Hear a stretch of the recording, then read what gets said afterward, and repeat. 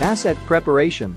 Before flying the drone in any kind of silo, you need to know which kind of material is in it. Some materials are more volatile than others and will require stopping feeding the silo 24 to 48 hours prior to the inspection to let the dust settle down. You need space to fly over the material. Ideally, the silo should be as empty as possible, as flying the drone just over the material will lift a lot of fine dust and limit your visibility. Ideally, having a minimum of 5 to 8 meters, 15 to 20 feet of free space between the top of the stored material and the ceiling of the silo would be good. Silo preparation. Open the top hatch and push in or out as much lying dust and debris as possible. The purpose is to lift less dust at the takeoff and also to limit the risk of having falling parts on the drone when you fly in and out. If possible, try to clean with a brush the area between the takeoff place and the hatch.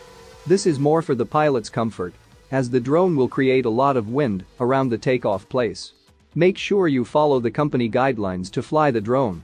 It should include pre-flight planning, drone inspection, LATOTO, lockout, tagout, tryout, confined space entry permit if accessing space other than with the drone, field level risk assessment, including communication with other groups if needed. Depending on the country, some other rules could apply. Risks in a silo. Dust. As silos can be extremely dusty, if you fly too close to the material in the silo, you could potentially completely blind the camera of the drone by saturating the environment in dust. If that happens, you should try to gain some altitude and get closer to a wall, rely on the live map to find the hatch or simply the ceiling and follow the beams to the hatch. Then land the drone out of the silo and let the dust settle back down for 15 to 20 minutes. Falling concretion. On the wall of the silo and on the ceiling there could be some concretions. These concretions could fall if you hit them with the drone. Thermometer probes or other hanging objects from the ceiling.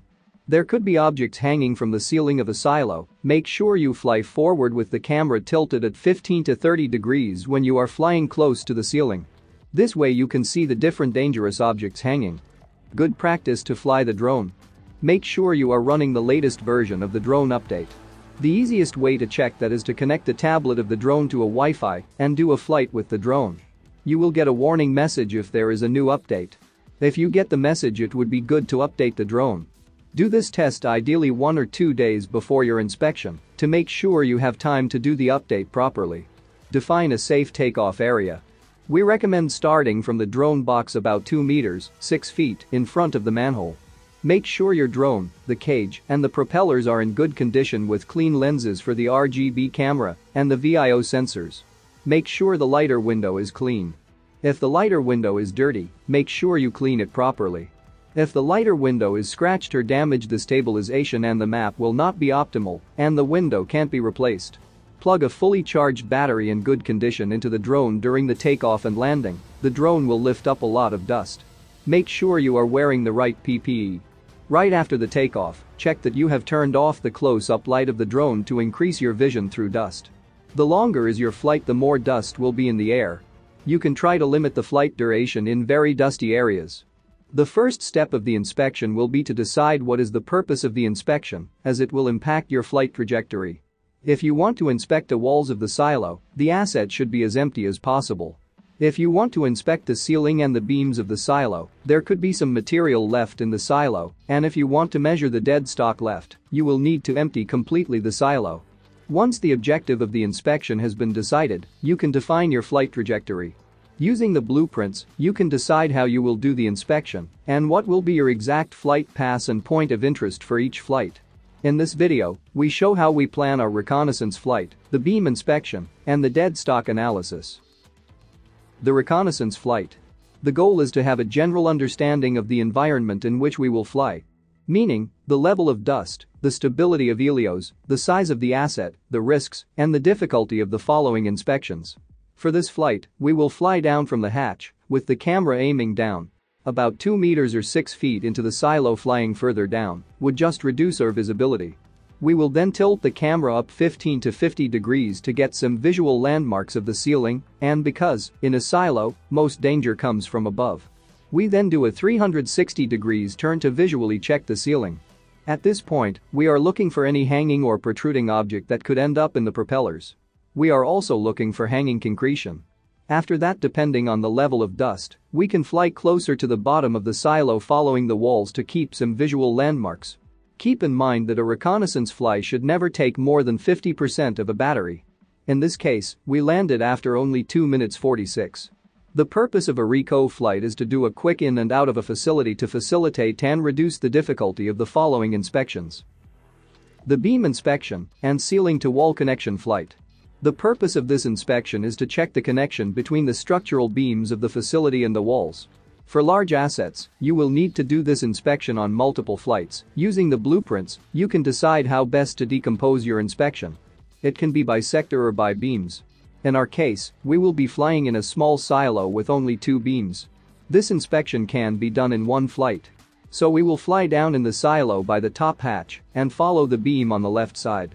We will take POI of each side of the beams in a clockwise direction, and on every defect we can see on the way. Once finished, we make sure we fly over the first POI, and we will fly back between the 2 beams and out of the hatch. The dead stock inspection. The purpose of this inspection is to be able to visualize how much dead stock is in this empty silo. In our case, the silo has been emptied and cleaned, but the asset owner still wants to know how much dead stock is left. The objective will be to scan as well as possible the interior of the silo.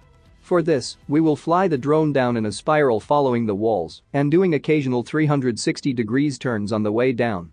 By doing so, we increase the point cloud density, and in a dustier silo, we would keep visual landmarks during the flight. Once reached the bottom part of the silo, we will do 360 degrees turns over each of the holes to be able to scan as deep as possible. Then on the way back up, we will fly in a spiral in a counterclockwise direction. Then by using the point cloud from the live map, we can evaluate how much material is left in the silo. Keep in mind the best practices to fly in dusty areas. Let the dust settle between flights. Do shorter flights in very dusty areas. Avoid hitting concretions. Fly high over accumulation of fine dust. Fly close to walls and ceiling. Turn off your close-up light. Clean your cameras and lighter before each flight. Check your propeller and your cage before each flight. These are the most important things to remember when flying in very dusty environments. Download the data and create a report. When you are back at the office, connect a full battery to the drone, press the power button, and connect the USB-C cable from the drone to your computer. Import the flight into Inspector. You can then review your flights, take measurements in the point cloud, add or remove POI, add annotation on the POI pictures, add description or criticality of the POI, and add point cloud view for your report. Then simply click on Create an Inspection Report.